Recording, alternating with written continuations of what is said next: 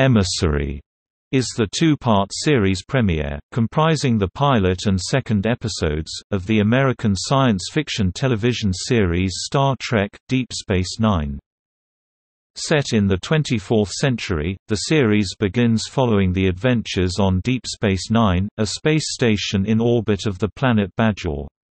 In this episode, Commander Benjamin Sisko, Avery Brooks, and his son Jake Cirroc Lofton arrive with Starfleet personnel on the station shortly after Cardassian occupation forces have departed. While working to repair the station and assist the Bajoran people, Starfleet discovers a mysterious wormhole which promises to bring astonishing change to the galaxy.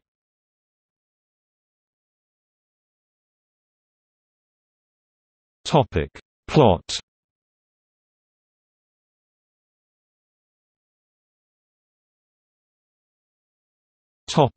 Part 1. Commander Benjamin Sisko is assigned by Starfleet as station commander of Deep Space Nine in orbit of Bajor, previously used by the Cardassian Union during its occupation of the planet, now repurposed to help Bajor to enter into the Federation. Sisko is resentful of the duty, having lost his wife Jennifer 3 years prior during the Borg attack at Wolf 359 and destruction of his former ship, the USS Saratoga, and worried about the well-being of his teenage son Jake while on the station. When he and Jake arrive, they find the station nearly stripped bare of unessential systems by the Cardassians, and the Bajoran staff, led by Major Kira Nerys, distrustful of Starfleet's presence. As the USS Enterprise delivers more Starfleet staff, including Chief Miles O'Brien and his family, Sisko becomes more despondent at the prospect of living on the station as he receives his orders from Captain Picard, the man Sisko holds responsible for Jennifer's death. Sisko informs Picard that he is contemplating resigning from Starfleet to seek a civilian position, but continues as ordered to perform his job as station commander. With the help of Odo, a shapeshifter who is the station's chief of security, Sisko manages to convince the Ferengi barkeeper, Quark, to remain aboard the station, helping to keep the station as an active waypoint for ships as well as providing Jake a friend in Quark's nephew, Nog. He later visits the spiritual leader Kai Opaka on Bajor, who shows him the Orb of Prophecy and Change, one of several similar orbs believed to be sent by the Bajoran prophets. Sisko looks into the orb and finds himself reliving the moments when he met Jennifer for the first time. After his vision, the Kai tells Sisko that she believes him to be the Emissary, a messiah figure who will help Bajor, and gives him the orb to study further.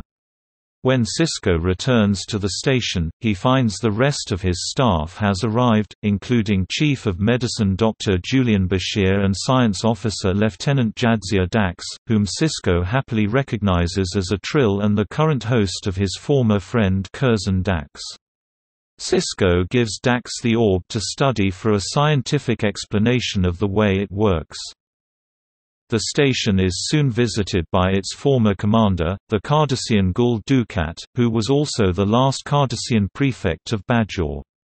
Dukat informs Sisko that he has his ship parked in orbit near the station and asks permission for his crew to visit the station's promenade, which Sisko grants. Later, Dax discovers that the orb is related to several phenomena in the Denorios belt near Bajor. Sisko realizes that any investigation will tip off the Cardassians, and arranges for Odo to use his shapeshifting abilities to disable the Cardassian sensors. With the Cardassians unable to detect them, Sisko and Dax prepare to take a runabout to investigate the Denorios belt.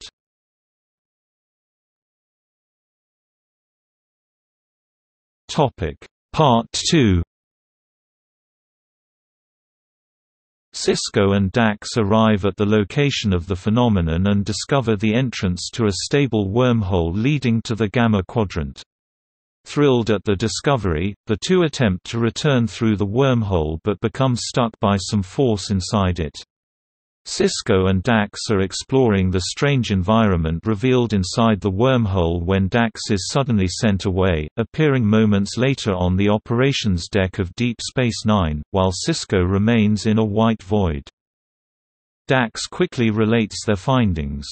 Kira, recognizing the value of the stable wormhole to Barge's future, orders the staff to move the station close to the wormhole's mouth. Gul Dukat, having repaired his sensors, follows the station and discovers the wormhole himself. Dukat enters the wormhole, but when the station's staff tries to follow, they find the wormhole entrance no longer open. Cardassian ships begin to arrive at the station, questioning the disappearance of Gul Dukat and dismissing the claims of a wormhole. After requesting help from Starfleet, Kira attempts to hold off the Cardassians by altering their sensor reading to make it appear that the station is heavily armed. The Cardassians eventually see through the ruse, and prepare for an assault.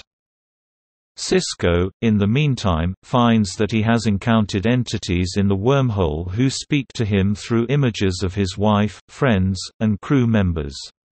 The wormhole aliens question Sisko's corporeal and linear existence, and explain that they become disrupted when such beings pass through the wormhole. They become further enraged when Gul Dukat's ship attempts to pass through, and forcibly close the wormhole and disable the ship.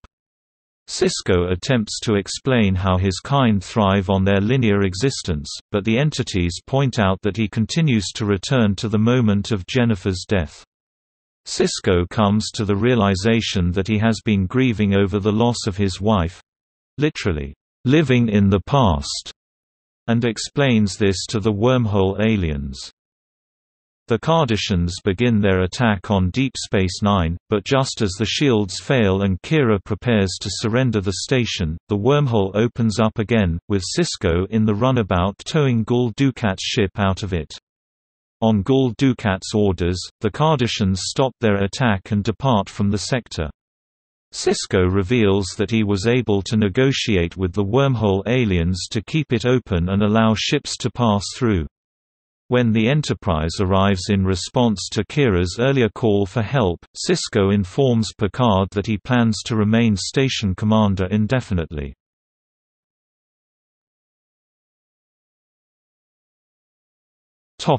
Reception.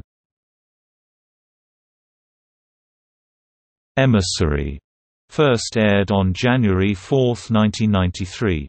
It received a Nielsen rating of 18.8%, placing first in its timeslot and becoming the highest-rated episode of the season. Keith DeCandido reviewed Emissary for Tor.com, writing that while the episode served its purpose to set up elements of the series, as a story, it doesn't have much life to it. He called the characters the episode's most compelling aspect, saying, "It's a refreshing change to have characters with a bit more acid in them." He gave the episode a score of 6 out of 10. Zach Handlen of the AV Club pointed out there were several significant differences compared to previous Star Trek shows. For instance, he noted the primary protagonist was an angry man with a tragic backstory, and commended the fact that the main characters were a more disparate ensemble, with conflicting viewpoints, neither of which were featured in past installments in the franchise. Handlen reacted positively to the new characters, calling them fascinating individuals, while complaining of a few instances of poor acting and writing. He disliked the scenes involving the magical orbs and wormhole aliens, finding them unnecessary. Handlen concluded his review by saying that, of the Star Trek pilots, this was the one most rife with possibility he had seen. In 2018, CBR ranked the Emissary pair as the 19th best episodic saga of Star Trek overall. Hollywood Reporter ranked Emissary of Star Trek Deep Space Nine as the 4th best presentation of the series. Space.com ranked Emissary the 7th best episode of all Star Trek television.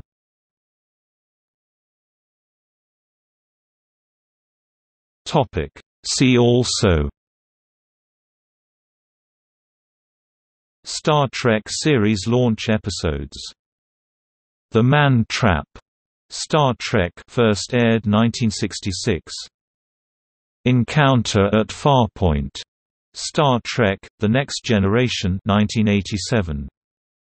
Caretaker, Star Trek: Voyager 1995. Broken Bow, Enterprise 2001. The Vulcan Hello, Star Trek: Discovery 2017.